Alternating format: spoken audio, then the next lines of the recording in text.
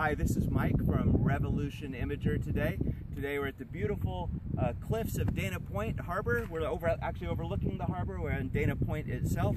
And today what I want to do quickly is just show you how to hook the Revolution Imager up to an astronomical telescope for daytime viewing.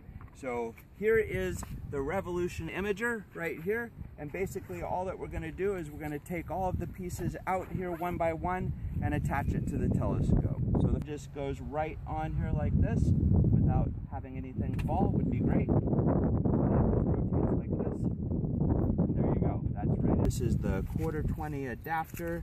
We're also going to put the reducer on here so that we can find an object. This is the bottom of the camera where the 1/4-20 thread is. So I'm going to take the eyepiece out. The camera, we're going to take this, plug it right into the eyepiece holder of the telescope. Now what we're going to do is we're going to go for the umbilical cable. This is kind of the cable that does everything. Here it has all the different attachments on it, and you can see here this is the coax end. The coax end is one of the first pieces that's going to go right on the back of the telescope. It has two little Frankenstein nubs right there. You line those up and it locks right into place. The other side is power.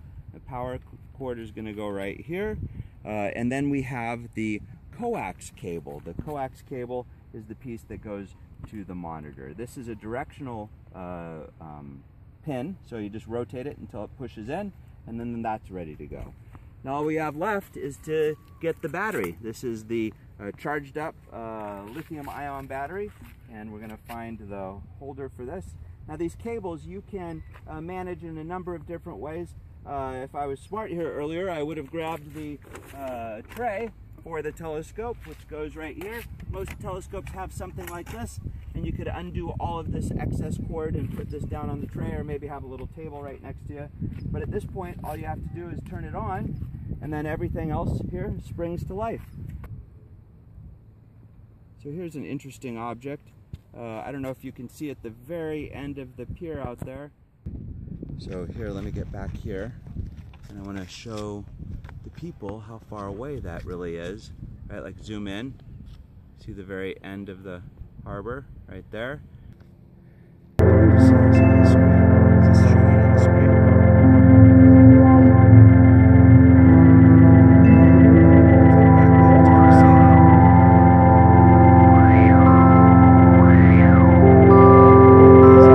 That's right at the very end of the harbor. Okay. All right, so we're looking at a outrigger kayaker here. I don't know, this guy is maybe half a mile away. And then if you come over here and look at the screen,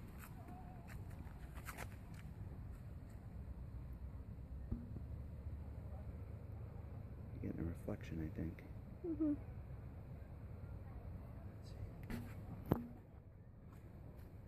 There you go.